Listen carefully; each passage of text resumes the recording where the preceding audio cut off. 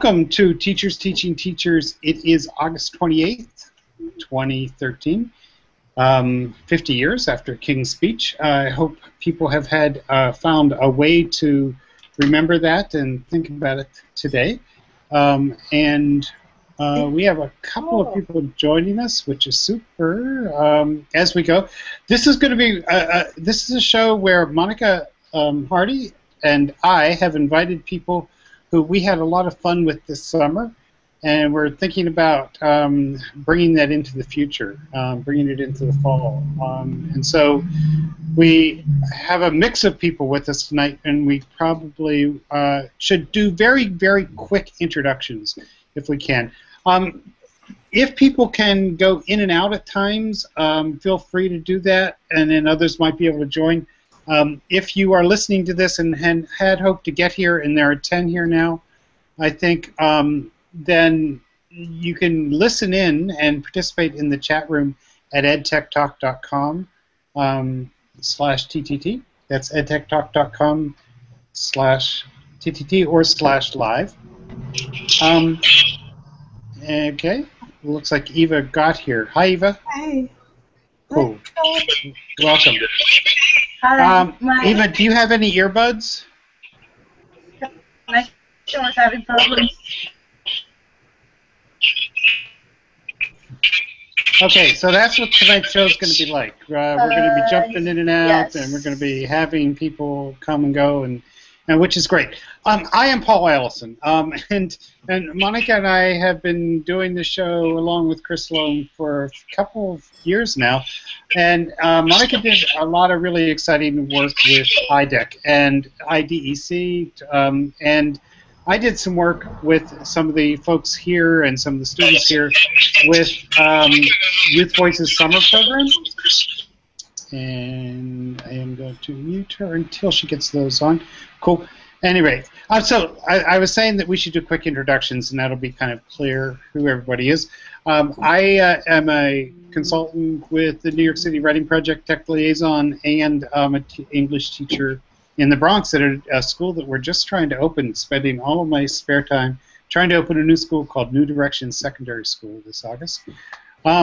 Matt, would you introduce yourself next, and we'll just go across the line here. Hi, welcome. First time on TTT, I think. Go yeah, ahead. it's the first time. I think about the third time I've tried to make it, and I finally can. So thanks. Super.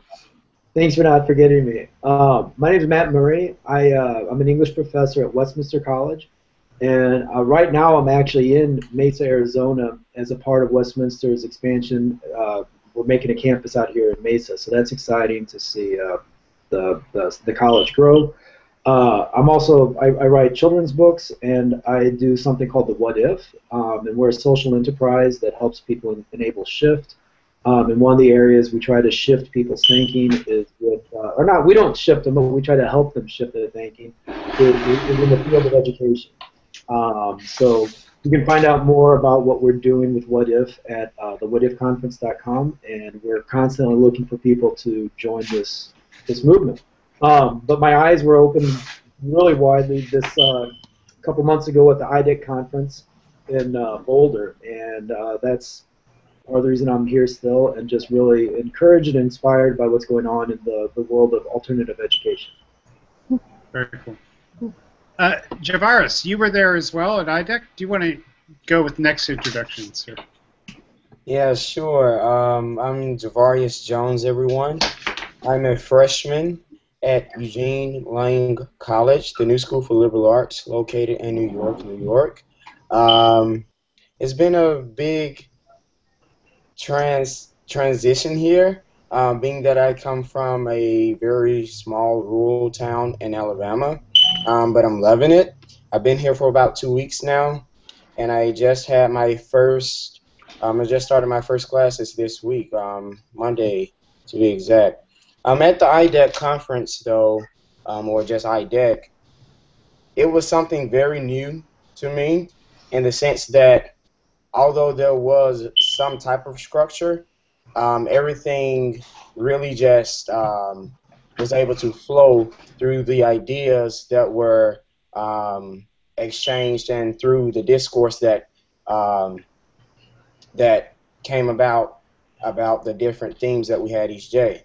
I really enjoyed that, being able to facilitate some of the workshops and being a coffee talker.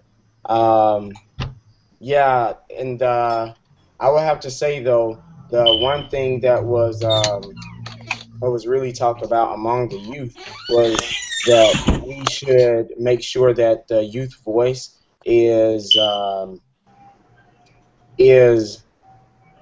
is there more at the IDEX, because although there were a few who were able to convey how they saw the youth in today's education system, there physically there were not that many. So hopefully next year in South Korea, that could change. Hopefully, and yeah. Very cool. So one of the things that we did this summer at Lehman College with some of the folks who are here is that we did get a lot of youth and teachers working together. And so it seemed that that was one of the themes that went across both of our programs. We should probably do some pretty quick introductions of the other people. I keep saying quick, I don't know why, but take as long as you need. Marina, could you introduce yourself, please? I saw you pick up the coffee, so I heard the drink. No, anyway, introduce yourself. Welcome. You were one of the teachers with us this summer. My name's Marina, and I'm a 4th grade teacher in a New York City public school in the Bronx. And I was part of the Youth Voices program this summer. And spent a lot of time learning about connected learning. And now I'm at a point where I'm trying to figure out where I'm going to be putting that into place. Cool. Jim, go ahead. I'm an English teacher at the Bronx High School for the Visual Arts, and I work this summer in Youth Voices summer program doing video. Cool. Grace, welcome. Hey First there. time on TTT. Woo! Glad to have you here. Glad it's working. Let's see. I'm a teacher consultant for the New York City Writing Project. I work at a school in Flushing for all students who are new to the country, so they're all English language learners. I work with the teachers and with the students, but I was also super excited to be part of the Youth Voices program this summer. So I was with them for 2 fabulous weeks. Cool. Arig, are you there? Coming and going, it looks like. Amori, welcome. Hello. Introduce yourself, please. My name is Amori Richards, and I attended the Youth Voices summer program. What else should I say? Where do you go to school? What do you do? Oh, I go to school at the Bronx High School for the Visual Arts. I'm an aspiring artist, and I'm also trying to get into law. So those are 2 things I want to accomplish. Very cool.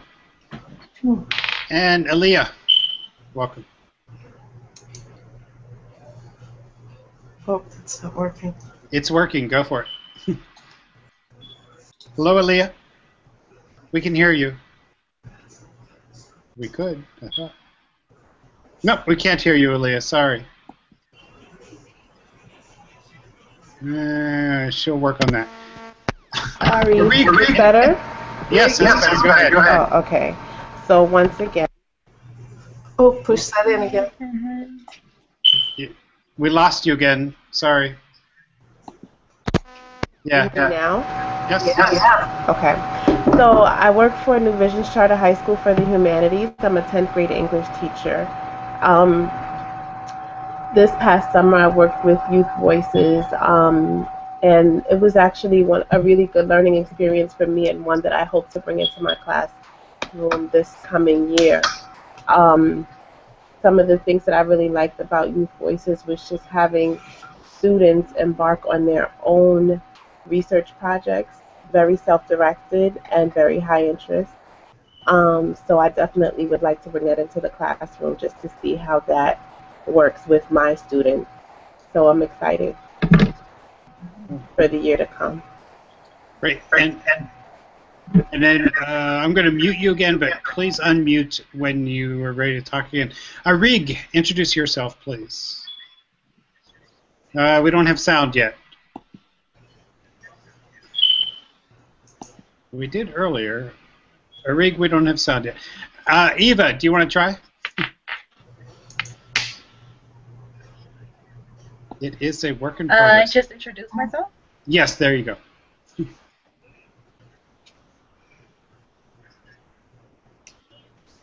Eva? Are you talking? We can't hear you. Can you? There you go. Can you guys hear me? Yes. Yes. Okay. I'm Eva. I go to Harvest Collegiate in Manhattan, 14th Street and 34th West. I did Youth Voices this summer with a few of the other students, and I had a great time. You and Javarius are not very far away. You're kind of Who? geographically in this same neighborhood. Javarius. Javarius, are you still there? Okay. Arig, can we hear from you? Okay, we're still doing sound tests here. Really appreciate everyone trying to jump in here in your own ways, and it sounds like it's on now. Yes. No, it's not.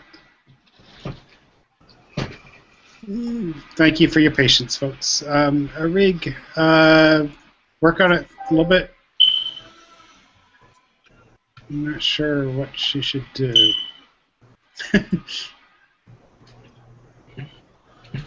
Plug it into one of the other. Yeah, I don't know. Let's Arig, work on that, and we'll catch you up as we go here. Oh no, we're losing the IDEC folks. IDEC folks, please come back. We still want to hear from you and everything you've done. Karen, welcome. Hi there. Can you hear me? We can. Hi, Karen. Hi, everybody. I was gonna just watch the stream and not jump in, but then when I saw Arig and Amari and everybody here, I needed to jump in and say hi. So hi, everybody. And I'll stay for a few minutes, but I want to free up a spot for. Oh, Arig, we can hear you. I think. Oh, it's right here? Yeah. Yes. Hey, hi. Okay. Yeah. Hi. Thanks. So, Karen, thanks for bouncing back and forth with that ability. But over in the chat room, please invite the please don't invite the IDEC people to come back if they can. Arig, could you introduce yourself and tell us what you've been up to? My name is Rig, and I'm going to be a senior next year at the Young Women's Leadership School of Astoria. And I've been sleeping, if that counts. That counts. So. Okay. Arig, can you talk? I mean, sorry to put you on the spot, but I'm not sorry. Also,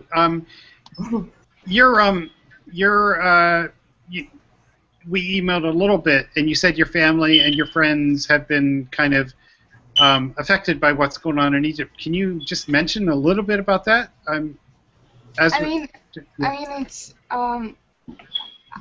It's just crazy right now because my grandma and my aunt and my grandparents live right near the Rabah Square, so it's crazy because it's not fair what's happening, and you barely hear. Hello? Yeah. And you barely hear of what's we can hear you. Okay, you barely hear of what's actually happening. 700 people are just being killed for no reason. I think it's unfair. So, have you thought at all about what and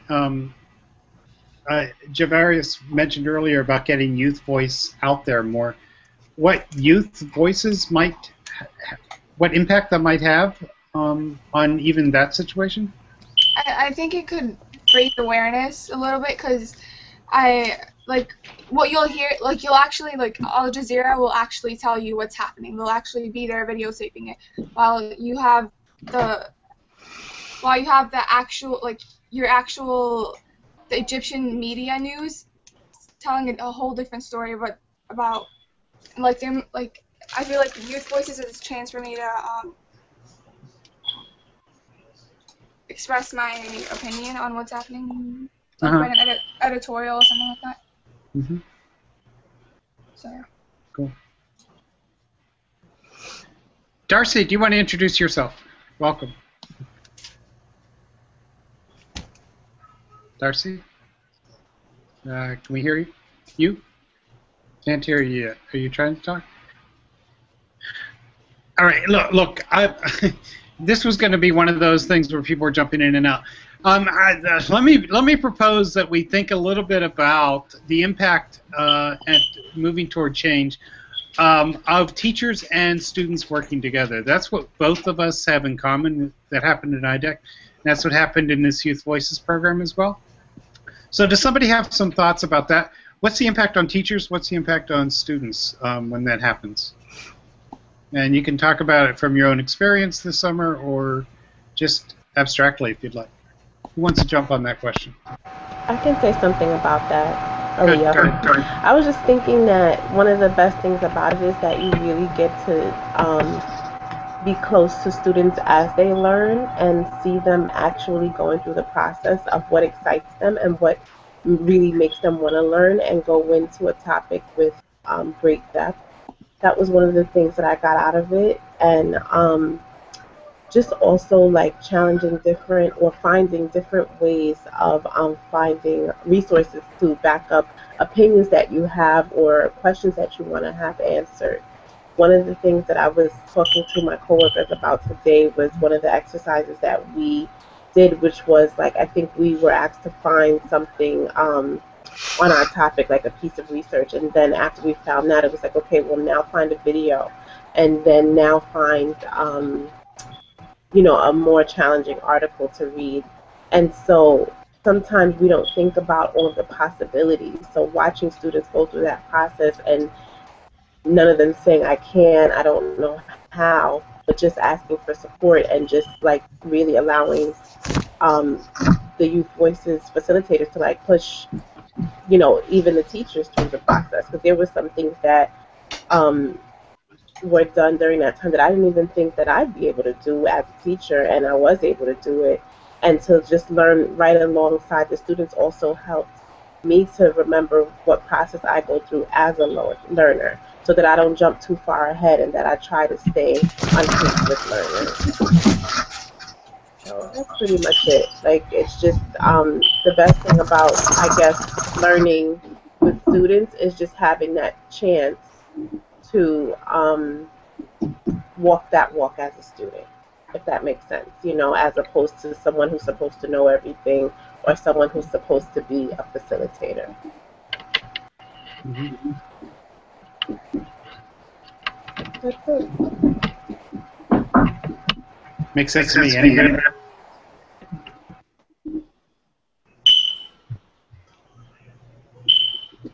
We lost your sound again, Enrique. There you go. Go ahead.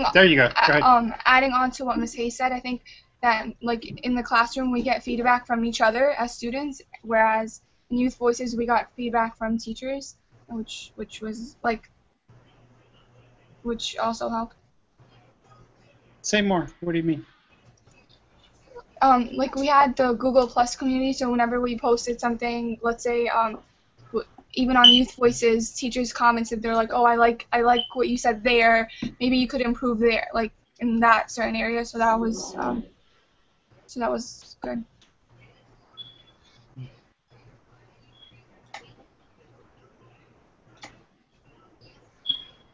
Other thoughts? Darcy, can you talk yet?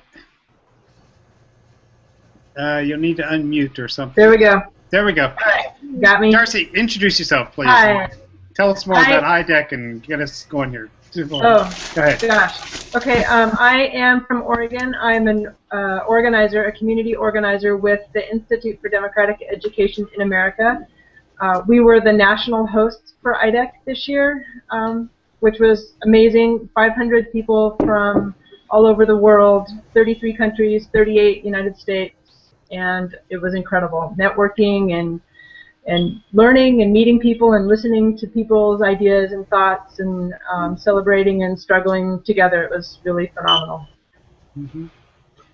And what about on this issue of students and teachers working together? Was that present or? There was.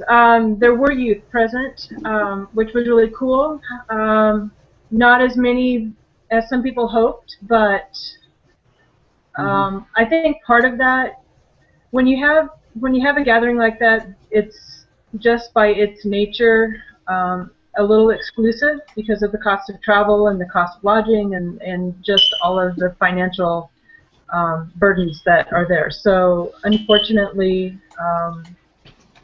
that's a reality. But there were youth present. There were some struggles, some really hard moments that we dealt with, I think, really well. And it's exciting to see. Oh gosh, there goes my phone. It's exciting to see those things happen and be able to work through those struggles together. And I thought it was really powerful and really positive. And can you describe one or two of those in a little more detail? Or and what we learned? There were some. Well, let's see. There was one moment that was particularly powerful, where we had a gentleman who was an Israeli and a woman who was Palestinian. And they have the two backwards, but they spoke to their own pain and their own issue, feeling like their voices weren't being heard. I think in the world in general. And then their feeling of being isolated in that place. So things like that were unexpected and spontaneous and really powerful learning moments. Mm-hmm.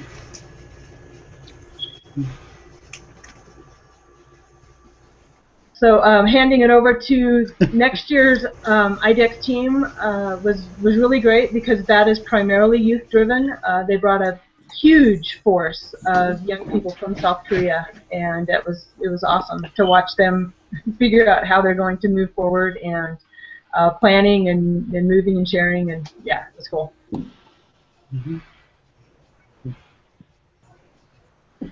So back and forth here a little bit. Back to Youth Voices, I guess, and our experience this summer, but anything else anybody wants to bring up? We did say, and we do want to spend a lot of time thinking about how, like, both the IDEC experience, but also the Youth Voices experience that most of us right now on this call had, were wonderful experiences in the summertime.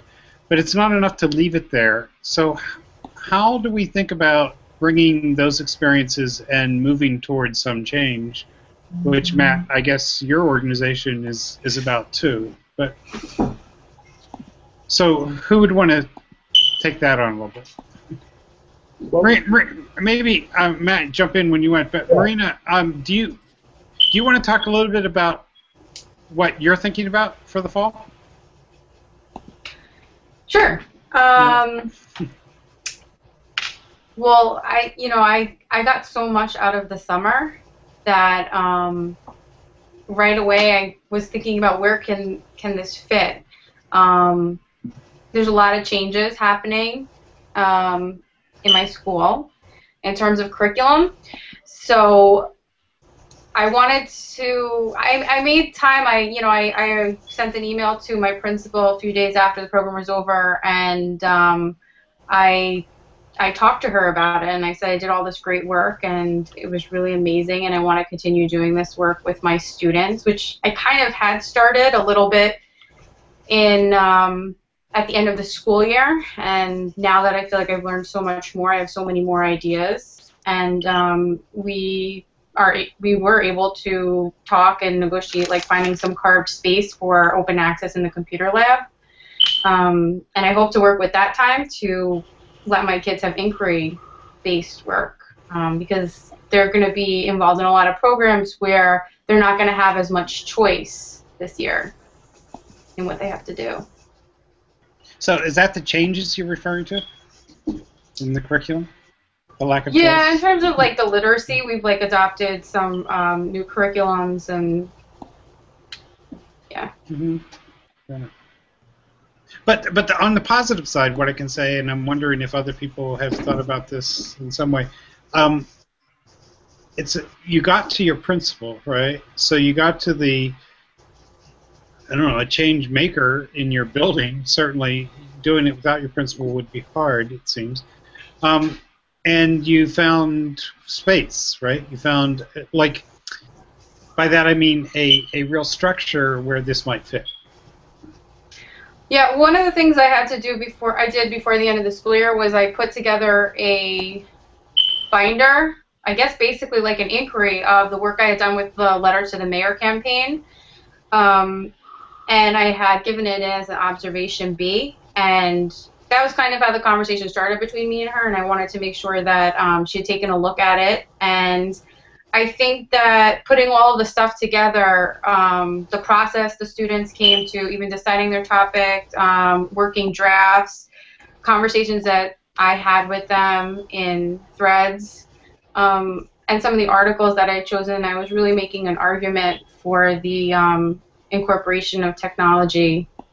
So I know she knows I feel very strongly about it, and I'm very passionate about it, and I'm in this phase where I'm really desiring to be so knowledgeable about it and to bring it to kids because they are 21st century learners, and allow them a little time to do that. So anybody else with a thought on those kinds of topics about showing your passion, connecting with somebody with some power who can make something happen, and then working with that person to build some structures? Those are a lot of topics, especially to throw that on students. I don't know if it's even appropriate, but let me ask anyhow. Well, I'll jump in real quickly. Good. That's Yeah. actually one of the things that we try to accomplish with What If, is to make the connections between the ideas and the people with the resources to make the actions happen, right? One of our fundamental beliefs is that there's more than two groups of people, but for this case, like, let's say there's two groups of people, the ideas and then the people, again, with the resources and abilities to take action. But the sad part is the people with the ideas oftentimes, due to age, finances, or whatever, can't take complete action on their ideas. On the other hand, the people with the resources oftentimes don't have ideas. So one of the things we're trying to do is to facilitate this connection between the two. But we're not doing it saying, like, we're just going to make all the connections. We're trying to reach out to people to join this, to put on your own What If events, to engage in dialogue through our various platforms so that these connections can be made. We've just started. It's not like we've conquered the world or anything with this yet, but I want to invite everybody to either contact me directly or visit our website to see about ways that you can get involved. We are reaching out more and more to schools, traditional and non-traditional schools, to get students and teachers alike, administrators, whomever, to start participating in this. But at the same time, if you have other ways that we can help you make these connections and share your ideas to a larger group, again, please contact me, let me know, and this is what we're about. This is what we're trying to do. So all the ideas we're sharing here can see some action.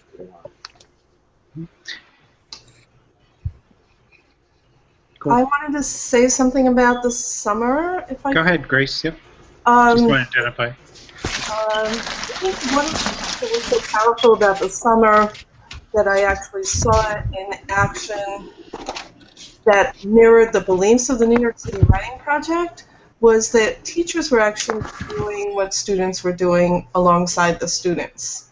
And it was amazing to see how they were able to sort of feed each other and sort of spur each other on and come to an understanding of what it meant to learn from the perspective of an inquiry model of pursuing your own interest and to ask a hard question, and even before that to develop the hard question, then to sort of look for the difficult answers and to negotiate the difficult spaces where those answers might be lurking. And for teachers to be doing that alongside students was incredible, both for the teachers and for the kids who were involved. And I think the level of just the level of engagement was number one, and that was the summer. But I'm hoping that what lives and what continues on both for the teachers and the kids is that sense that the process of doing this was the most important thing, not what was your topic, what was the content, who told you what to pursue, but do you know how to look for information? Do you have a hunger for information? And to me, something that we did at my school today was to sort of ask, well, why are you a teacher? And one of the reasons I said I was a teacher was I want kids to be curious. I want them to be able to say, I want to know something. And I, as a teacher, don't necessarily want to tell them what that is that they should know. But if they have a hunger for learning something and can through an experience like Youth Voices or an experience in school, find a way to pursue that hunger, that to me is amazing. And I think that is the threshold that we stepped over this summer. I hope I wasn't being too grandiose. I didn't mean No, to. that's great. Thank you. I do want to invite Nancy and Tulu to join us here. Maybe just briefly introduce yourself. You just joined us. Hey. Nancy. Hi. I'm Nancy. I'm in Charlotte, North Carolina. I recently, just last Monday, opened a school called the Mosaic School. I met Darcy and Matt and Monica at IDEC. Just to go back to your question about how we carry the summer, or did you want me to hang back? Go ahead. That sounds like a good way to go. To how to carry the summer. I want to know everything about your new school too, but go ahead. It's amazing. We just had our second Democratic meeting this afternoon, and it was so powerful how it's evolved so quickly, and the level of engagement that the kids had in the process this afternoon.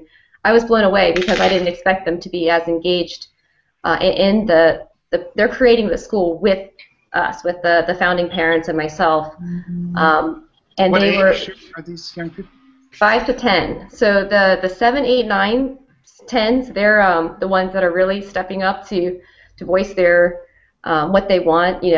Today what they wanted was a after-school Pokemon club. They wanted cursive class, a math class, an engineering class. They wanted to help find ways to make everyone feel safe, whatever they're doing, whenever they're doing it.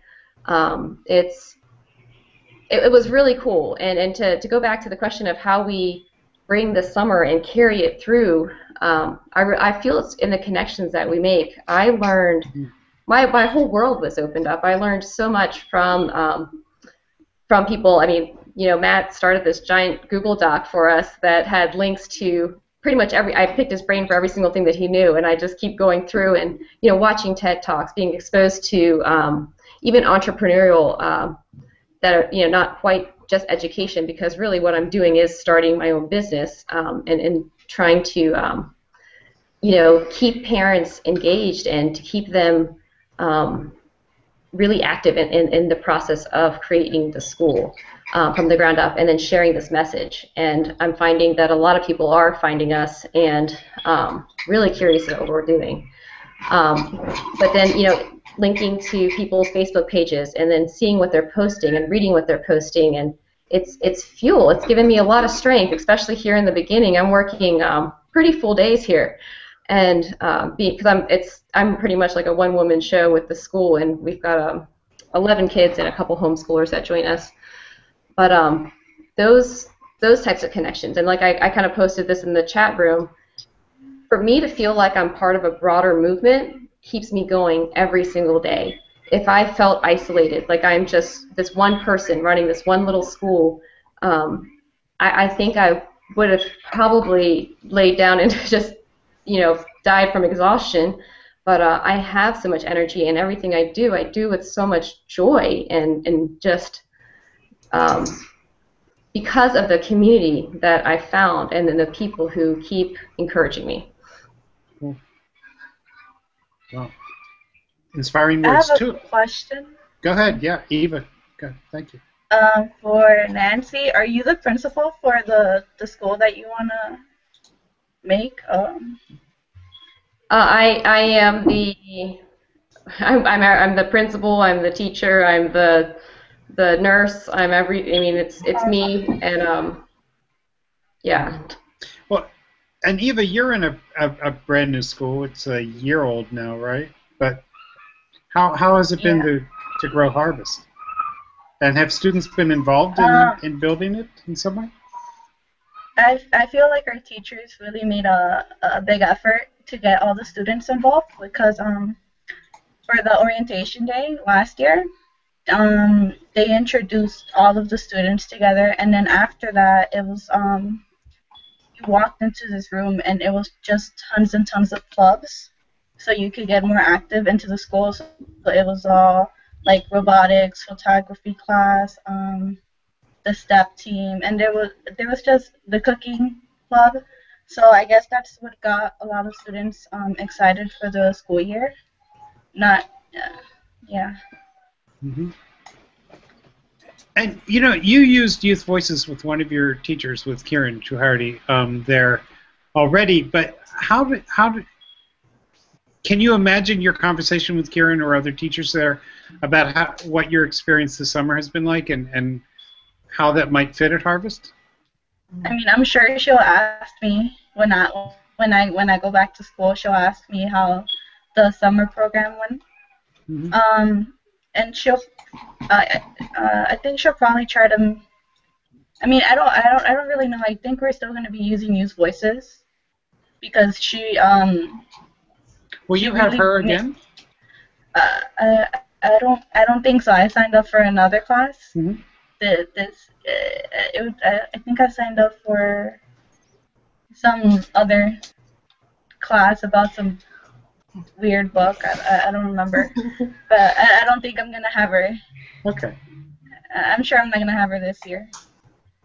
So back to the question though, how do you think? And there are lots of different ways to think about this. How do you think you might be able to bring your summer experience back to your school? Back to your own learning, perhaps, too, but yeah.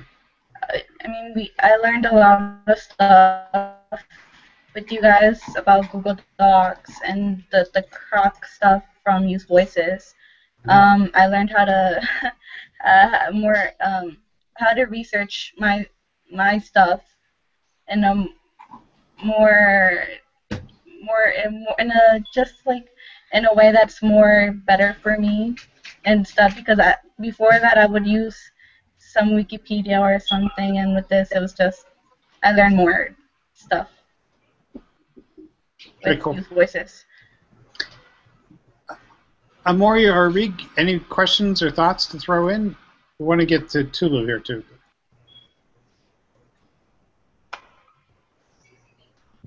I don't know if Rig's trying to talk. Oh, I think I'm pretty excited for next year because my 11th grade English teacher wants to start using Youth Voices in her classroom. So and your school already has a structure where you, as a 12th grader, are sort of a co-teacher with the 11th graders. With the 11th grade teachers, is that right? Yeah. Yeah. So, because you know how we wrote this, I believe, essays and college essays and so forth, so I told her how Youth Voices is sort of engaging because you get feedback from the community and you feel more positive about writing. So she wants to start using that in her classroom next year, so I'll help her out. Cool. Yeah. Tulu, do you want to jump in? Welcome. Introduce yourself. We don't hear you yet, but we are patient about that, as we have seen. Not yet. I still can't hear you. So work on that, and jump in when you can, Tulu. No, still not hearing you. So the little flower thing on top right is a way to kind of check your sound properties, I think. So, oh, there we go. Go ahead. Right, I think I just muted it. All right. Okay. Welcome. So my name is Tulu, and I was sick, and the work that I do really is education it's more about the pedagogy, what kids are learning, how they're learning it, why they're asking these very tough questions, trying to rearrange classroom in a way that all the power dynamics at work are equal to every kid who comes through. You know, given agency, given sense, given voice, given a sense of community, knowing yourself as you walk into the classroom, and your responsibility to your community for why you're getting educated. You know, I'm Nigerian. I do some work as an editor. I used to work for Truth Out. I used to work for a few other sites doing some writing and some editing. But currently, I'm involved in a multimedia collective. I'm trying to start a distinctive generation of multimedia collective that just gets people into telling their stories and doing it in a way that actually moves not conversation but policy forward. You know, so the whole point of it is to try to encourage something else by people being able to share part of their history and the things that they've been through. And the point for me is that that's what education should do. Education should be central to your story. It should be central to your history. Education should be central to everything that you've been through. It should reflect your reality, and that if it's not doing that, then it's irrelevant, whether it counts as the Common Core or whatever. So I have this opportunity to be working with some high school students this fall, just like I did a couple of years ago. And the hope is to just rearrange the curriculum so that everything that they're learning right now would be learned differently in a way that actually reflects community values, in a way that that gets them engaged in all levels of their body. So not just their mind, but their spirits and their souls. And so the work I guess that I'm trying to do in the future is something that tries to address all these gaps in education where kids actually walk in. They might get the knowledge of chemistry, of algebra, but they live with their souls, sort of broken down and their spirits are destroyed. And we have to kind of fix that when we talk about the new education curriculum. So, Tula, very inspiring words. Can you tell us a little more about where you're doing this and the high school students you're going to be working with? The high schools are in Detroit and Ypsilanti, Michigan. So, I live in Detroit, but I go to school in Ypsilanti, Michigan. So I'm trying to do some partner work as well between the students, get students from Ypsilanti and Detroit just talking to each other and finding, the core backgrounds that they have and how they can, and then start helping themselves, really.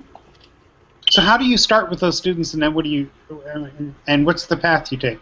A little bit. Well, you start by getting their stories on tape. You really want an in-depth moment with the students. So you work with video? Go ahead, yeah. Right, you want to engage them. You want to get their stories somewhere, right? So I think every one of them will have to go through that process of actually sort of debriefing. They get to tell everything they've been through that's relevant to them being there at that moment. Like, what brings you here to school today, And by doing that, you find out what's relevant to that student, and everyone's story is sort of the path that guides them through life, right? So we know that. So any kid in the program has to be able to tell why they're there, and by being able to state that, we know what to do to, sort of branch them as in whatever path they want to eventually take. So Tula, what's the program that you're involved in? It's called Bright Futures, and it's something that it's an after-school program, and we have cooking club, we have chess club, we have step dance club, but the hope is just to get them into a kind of community after school, because sometimes it feels like we're trying to undo what goes on from 8 to 3:15 or 2:50, like we're after school, we're trying to say that wasn't the real education you should have gotten. Here's what it looks like. Community, family, people who love you, who are here to support you. And if you have any questions, we're going to answer them. We're not going to send you to the office because you've been belligerent. We're going to try to talk you out of whatever's going through you. So that's the program that we have. Tula, I'm going to jump on that just for a second and say that at a future show we should have some after-school program people on, and teachers like myself and other people here in the New York City Writing Project and other teachers who feel exactly the same way. That our class is about changing what's going on between 8 and 3 or whatever it is, right? So I just encourage you to think that there are teachers who are working in that building in 8 to 3 who have the same perspective you do, about getting to real education in some way. Hey, which makes me think that that is part of what we need to do. We need to kind of recognize that we're all kind of trying to do that. Maybe we're not, but there are certainly enough people out there trying to make the change for kids. And I love how you've described it. It's about your story moving toward policy, right? I mean, that's one of the things you said. Yeah. Right, exactly.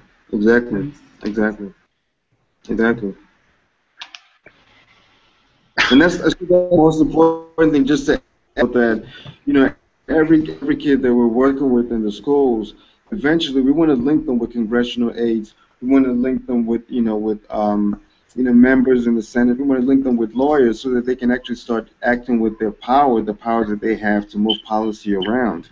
So that everything that they have around them. And in Detroit, I mean, the stories are kind of complex because Detroit has lost 200 schools in a decade. It's lost over 100 in the last 7 years. Detroit is going through a period where you have an emergency manager, which means that the city doesn't have any kind of popularly elected governance. So you have all these issues. You have 80,000 abandoned buildings. You have 600 teachers who were fired a couple of years ago and replaced with temporary agents called Teach for America. So you have this problem in Detroit where the education is in no way reflecting everything that the kids are going through. When in your neighborhood, you're walking out of your neighborhood and you have, the number of houses that are abandoned outnumber the ones that aren't abandoned. And yet you still have to go to school and learn something that's completely disengaged from the reality of your city, of the time that you're living in, and of the city, and of the surrounding that you're trapped in. And that's, it's completely, to me, it's completely criminal to these kids to have to get through even 8 hours of school without having any kind of, engagement. So what we've done is some of them have gone into the schools and we engage in doing an English class. We take a board member who can sort of decompress the history for them. And I think that's what we have to do, eventually, right? We keep on invading these spaces, right? We go into the public schools during the daytime and after school and work with the students, whether or not we're certified. May I ask a question? Go, Grace. Because I think that is just amazing and inspiring and makes me want to go into this school year with a positive attitude and say, let's find those niches, let's find those places where we can, where we can sort of highlight the youth voices, where we can give the students the voice, where we can capitalize on who the kids are in this age of so many different mandates coming down. So my question is for both the students and the other teachers that are here, where do you see the niches? Where do other people see the hope for continuing the work, for moving students forward and being able to pursue their questions and doing what Tulio is doing in the after-school program? Where can we fit this in during the day? I want to find the hope in this new environment because I know it's there. I just think that we're somewhat overwhelmed with some of the new mandates that we, in the service of understanding them, we may have to put aside our creativity and finding our place in them. So where can we find a way to continue the work that so many of you have started? Where's, like Marina, you found a way last year. How might you continue it this coming year? And Arig and Amori, how might you bring your voice into your classrooms this coming year? I put the question out to anyone who can help answer it. Amori, do you want to jump on that? Anything you're thinking too. Yeah. Okay.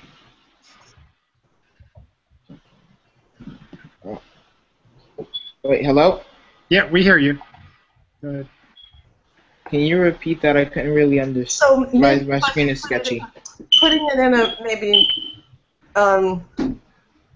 sort of a realistic way, we're in this age of testing and accountability and assessment.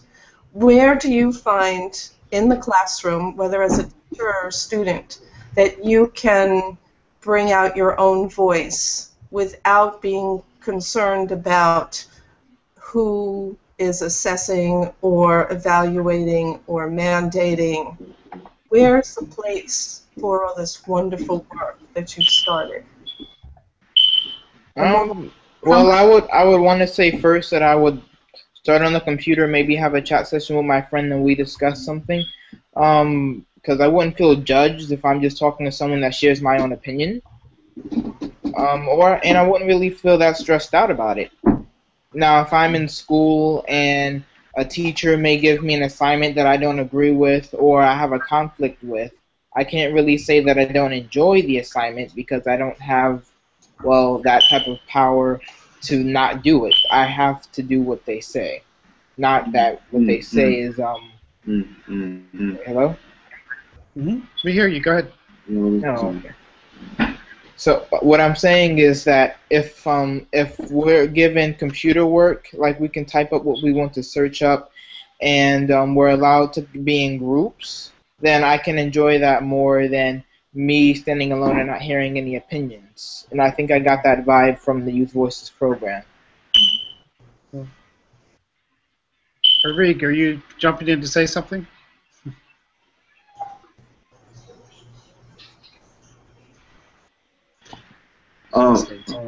Go ahead, Tulip. Oh, all right. So that in Detroit, there's a thing called the Detroit Future Schools, and it's where they get to pair an artist with a teacher in the classroom.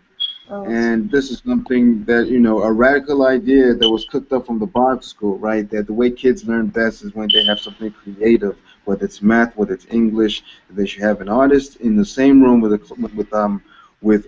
the teacher who's certified, and they can run workshops as the day is going on, so that it's not, it's not a 9 to 5. You imagine if you're running workshops every day in the classroom. So it kind of changes the dynamic. They're still going to pass their tests. They're still going to, fulfill all the bullshit that the state wants them to do. But more importantly, they're going to have some kind of fun with it, right?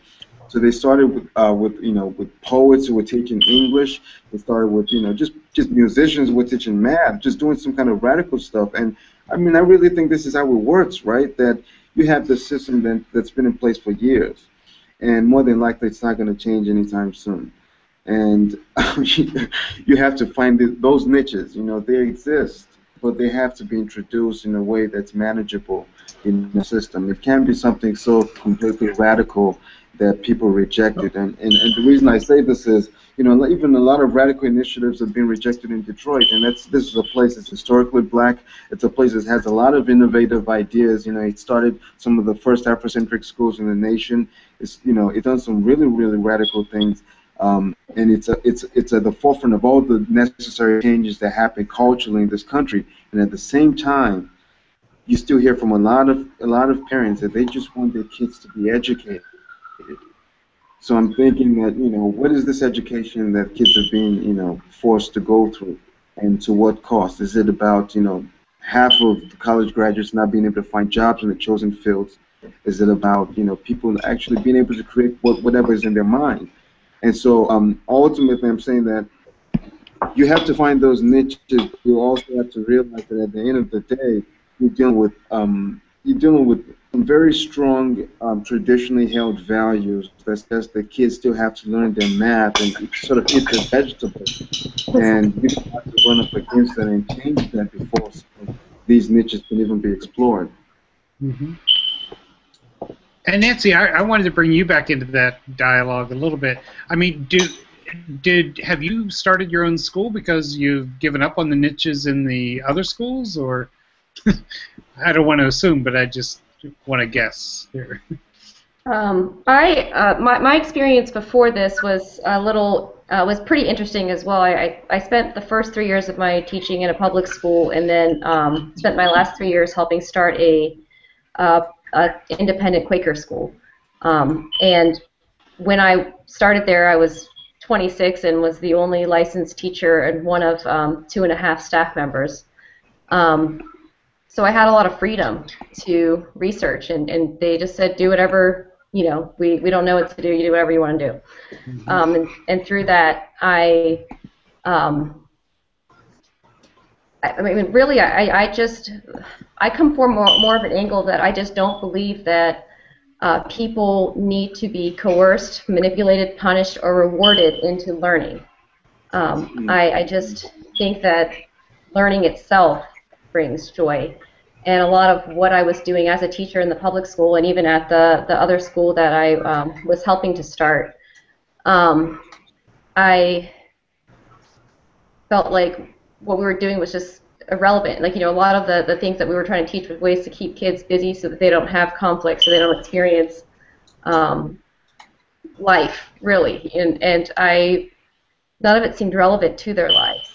And so that kind of drove me to dig even further, and I found the Alternative Education Resource Organization and found Summerhill and the Sudbury schools and Peter Gray, and really started researching into the democratic free schools. And so I had to, once I really found my home there, and in just I've been working with these kids on a part-time basis since January, but working with them now full-time.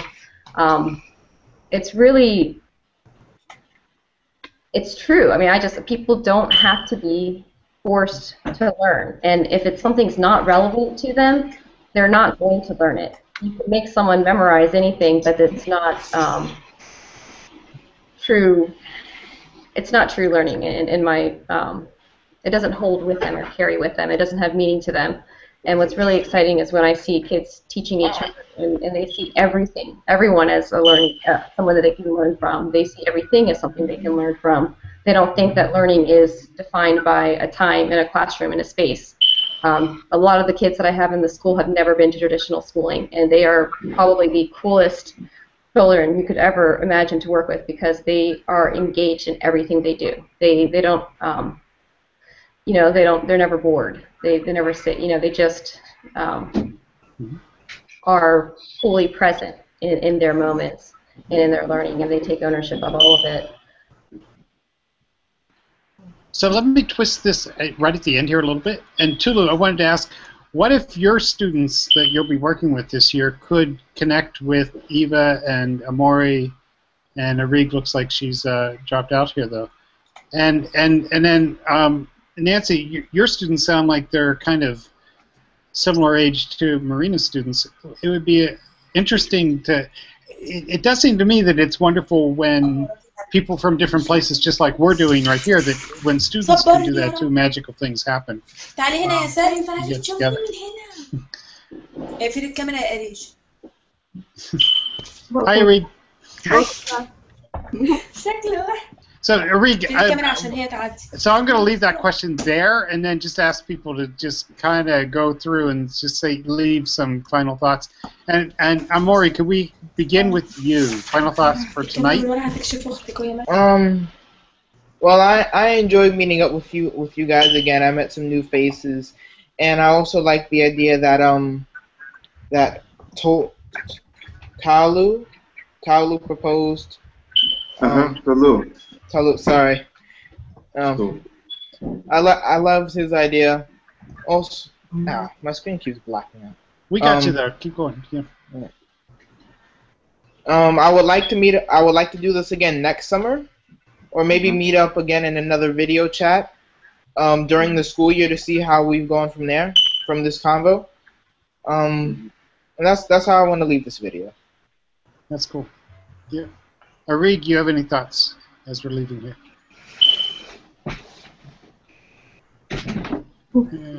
You're not on yet. She's coming. Hello? There you go. Hi. Okay, I think, wait, so just... Any final thoughts as we're closing the show tonight? Wait, are you going to do this program next summer? Well, we hope to. But in the meantime, there's going to be a lot of other times that we could connect. So we want to think about that a little bit. Oh. I think I'm gonna start writing for Youth Voices, like continue where I left off, because it was I really enjoyed writing because there was a lot of support. So yeah. And certainly it's so amazing that Egypt has been bumped off the front pages. So getting that back and our attention would be great. And hearing a voice of a student about it is kind of amazing. So, but yeah. Eva, any thoughts as we're closing? I like To's inspiring speech about the bright idea that he has going on with the after school stuff. I'm pretty sure I'm still gonna be writing on Youth Voices through this school year because of my school, or because I like to also write. I'll probably be posting like small stuff like Aretha does with her poems and stuff. Your mom will tell me. That's cool. Yeah, I'd like to do the same thing that Amori said about continuing on this conversation throughout the school year to see how stuff has been Hopefully going on. hopefully there's gonna be more people next time. Like Talia and Carnage and everybody could join us. I don't know, I think my school, since the new incoming ninth graders will be joining, I guess we'll have more people to comment. Yep, we should work that out. Grace, any final thoughts? Goes to them. Great to hear that everybody's keeping the ideas alive and thinking forward. Love it. Yeah, well, you didn't say to finish it. Marina? Oh, I just wanted to say that what everybody said, it's so inspiring and hopeful, and all the little bits of things that everyone who I've never met before, the IDEC people, I feel like it's really given me more hope to keep working and weaving these ideals into my classroom, even when I do have some constraints upon me, because it is alive there, and it's just that it's a little bit harder to find it. And you'll have how many in your class, your fourth grade class this year? Do you know? I could have up to 32. So, yeah. You're amazing what you do with that. But yeah, Matt, any final thoughts? And thanks for hanging out with us tonight. Yeah, no, I know. I've got my colleague from Westminster. He's downstairs waiting in the lobby for me. But it's dinner time here, so So we're about to finish, but yeah. Great. Yeah, no, but I was just gonna say it's a testament. He can wait. The conversation is great. I really enjoyed hearing, everything, but especially hearing and seeing the students here. And really, us old people, we can talk about the student-centered education all we want and all these things, how we want to reform education, but none of it works unless the students step up and do it. And it's just really great to see and hear these students not just talking about it, but actually leading the way. And I know we only have a few here. But I have confidence that there's even more out there, and I just want to applaud all the students who are a part of this, and to encourage them to keep doing it and using us any way we can to keep this movement going. So, hey, Matt, your organization, how can we connect with that? I sent a link. I'll put another link here that's through the But somebody might be listening to this on their bike on a podcast. So. Oh, well, it's thewhatifconference.com. And you can also follow me on the Huffington Post, Matt Murray, M-U-R-R-I-E. Just posted something about IDIC in alternative education just last week or 2 weeks ago. And people can let us know how you want to get involved, how to hold your own event, and let us know what we can do for you. Super. Thanks. Nancy, any final thoughts?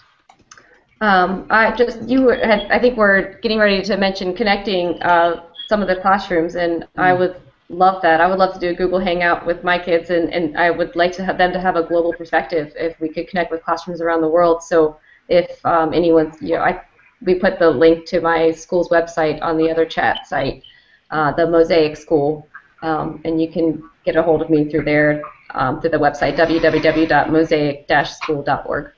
Very cool. And I like what you said. I think it was you who said earlier that it's about the connections that people made that makes it possible to move forward as we go. So yeah. So I hope we made a few more connections here tonight. So that's my final word. Tulu, and final thoughts. No, I'm glad to have this debriefing session. I didn't meet anyone here during IDEC, so, it's nice to be able to connect with people, you know, that I didn't even get the chance to hang out with, but I've learned a lot already. So, let's keep on hanging out. And we will, over the next couple of weeks, some IDEC people will be coming in and out, and we'll be doing other kinds of things here too. Next week, I'm actually gonna, in my brand new school, there's an art teacher who got fascinated by the work we're doing, and he said, "Can I get a bunch of art teachers to talk about this?" So I'm going to try to do that. So anyway, so we're going to try to keep them informal. So thank you all for being patient with what happens when we do that. But thank you all for joining us as well tonight. We broadcast right here every Wednesday evening at 9 p.m. Eastern, 6 p.m. Pacific, and we've been doing that for several years now. And we'll continue doing it this fall. Join us any Wednesday that you're available. It's at edtechtalk.com/TTT. And that community has been put together by Jeff Lebo and Dave Cormier of worldbridges.net. Thank you all, and we'll talk to you again soon. Good night. All right. Bye. Good night. Bye. Good night.